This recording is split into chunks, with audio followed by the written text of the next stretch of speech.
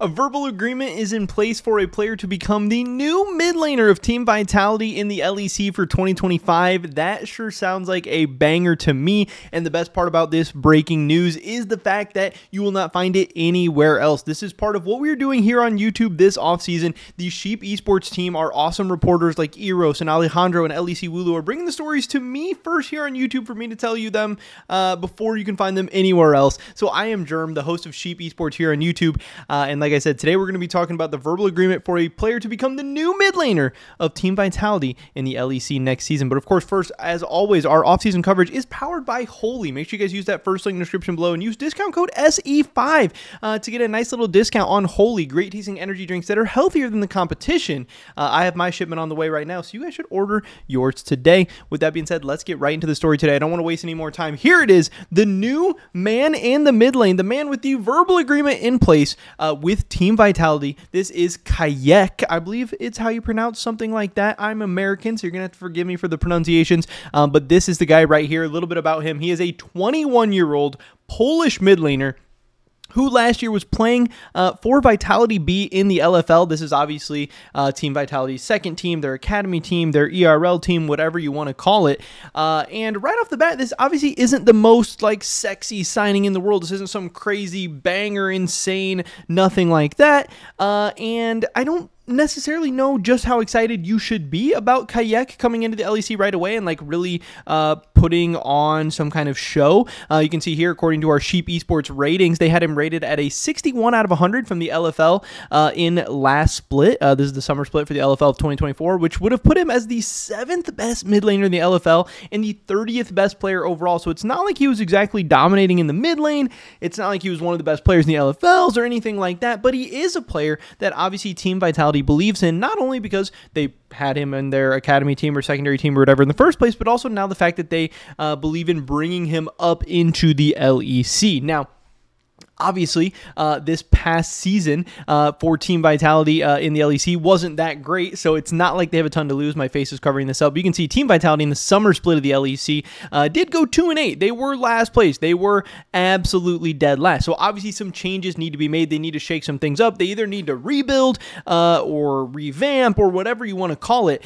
So obviously going with Kayak in the mid lane is now a big part of that. He is the second of their solo laners that they are now filling out, at least reportedly, with agreements and all this stuff in place for the next season. The other one of those being Nake Nako or Nak Nako. I don't exactly know how you pronounce this guy's name either. You guys keep trying me with these crazy pronunciations. But this guy right here, who is a 19-year-old Turkish top laner, that's the other guy who's reportedly coming up from Vitality B to the main team. Now, what I am being told by Alejandro is that Vitality is very, very excited about building through their academy team and building these players up and, you know, like nurturing their own talent and being able to utilize that. I'm sure this is, you know, just my opinions and takes and stuff on this. I'm sure it's for a lot of reasons. One, because you know what these players' strengths and weaknesses are. You know what they like, what they don't like, all that good stuff. But also it can end up being a little bit cheaper as well. Obviously, if you sign them to your academy teams and kind of work your way up rather than having to do some buyout from some team or having to sign some crazy free agent contract or whatever. So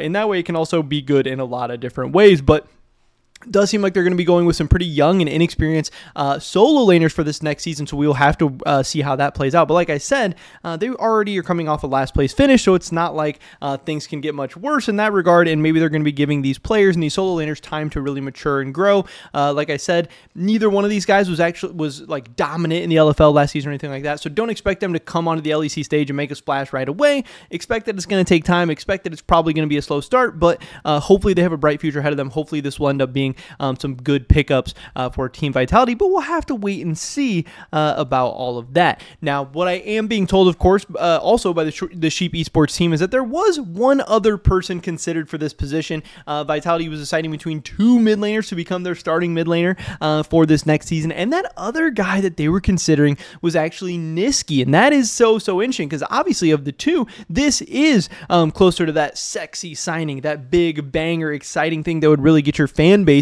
excited. Nisqy was pretty good last season in the LEC, obviously being rated by Sheep Esports as the 4th best mid laner in the LEC, but that is obviously coming off of SK. They did go 8-1 during the summer split of the LEC, so they were obviously, they had a nice little run there, but obviously that ultimately led to a little bit of a disappointing finish in the LEC finals of 2024. You know, they didn't end up making it to Worlds or anything like that. They didn't end up fully utilizing that great finish they had from that regular season, and it's not like the playoffs went all that well for them either. So they had this great, amazing regular season that they weren't exactly able to build off of. And now, obviously, with Nisqy being considered for this mid lane position, does that mean that Nisqy wants to leave SK? Does that mean that SK maybe is ready to move on from Nisqy or has some other plans? I don't know exactly for sure. I'm not being told anything like that. All I've been told by the Sheep Esports team this far is that the future for Nisqy is uncertain. So it could mean possibly he's moving on, possibly he's going to stay, possibly there's going to be no spot for him. I don't really know at this point. We're going to have to wait and see there. But they did tell me that Nisqy was considered for this Team Vitality position. Again, it didn't work out for whatever reason, or they just decided to go young. They decided to build up through their team. Like I said, I am being told that they're very, very excited about this academy project and building up their own pipeline of talent and players, and that's something that this management of Team Vitality right now wanted to do, and that's obviously what they are doing. This also, of course, means that VTO is going to be out of a job in the mid lane. He's not going to be the starting mid laner for Vitality next season, obviously. And like I said, he was a couple years ago this really, really exciting, crazy player that's like carrying misfits all over the place and stuff like that. But obviously, he has had a pretty steep fall off since then, with the Sheep Esports ratings having him as the 8th best mid laner in the LEC and 43rd best player overall, which is such a steep fall off. It'll be very interesting to see what his future has in store, whether he will, I don't know if Vitality's going to hang on to him and just bump him down. I don't know if he's going to end up in the ERLs. I don't know if he's going to get one more chance in the LEC and a chance to prove himself. Maybe he needs to go back down to the ERLs and kind of build up his confidence and build up his skill set again. I don't know. But of course, this does mean that VTO is getting replaced. The VTO experiment in Vitality is over. Like I said, they went 2-8. It's not like anything went all that well. They are kind of blowing a lot of these different pieces up and going to be making some changes. Of course, it is also going to be interesting to see for Team Vitality what else, what other changes they decide to make. Photon is set to be a free agent, but obviously they have their replacement in the top lane for him with Nako, and they now have their replacement in the mid lane as well, but they do have Hylissang, who is about to be a free agent, so his contract's going to be up. Are they going to bring him back? Is he going to move on? Whatever. But then they have Carzzy signed until 2026. They have Linkus. They have Douglas signed until 2025. Linkus signed until 2026. So are they going to go promote some more ERL players in some of these other positions? Are they going to make some kind of big free agent splash? Obviously, if they were considering Nisqy, maybe it's possible. I would love to hear who you guys think Team Vitality should go out and try to get in these remaining positions. Should they hang on to their team that they already have at jungle and AD carry? Should they re-sign Hylissang? Should they go young? That's going to be interesting to see. We don't know exactly yet, but what we do know is, like I said, Kayak has a verbal agreement to become the starting mid laner for Team Vitality next season.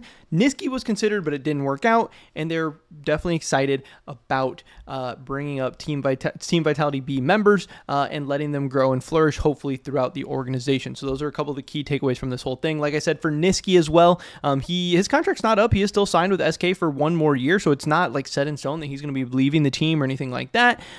Just because he was considering or looking at other options doesn't mean that SK is not an option for him next season, but that's also going to be a story we're going to have to see how that all plays out. But big banger, exciting breaking news. The offseason rumors and leaks and all that stuff is starting. Roster Mania is officially underway, and this is the spot, Sheep Esports on YouTube. This is the spot where you're going to be able to find everything first. The big banger stories, they're going to come bring them to me. I'm going to deliver them to you guys, and then they're going to put them out everywhere else. So make sure you're subscribed. Make sure you come back and check this channel, and make sure you show us some love. Make sure you buy some Holy as well, because they're really allowing us to do all the stuff that we want to do on YouTube and help us grow our channel. So we appreciate them a ton. So hopefully you guys show them some love and buy some stuff. First link in the description below, discount code SE5. That's pretty much it for this video today, but I'm sure there's some spicy stuff coming very, very soon. So hopefully catch you guys in the next one. Until then, peace.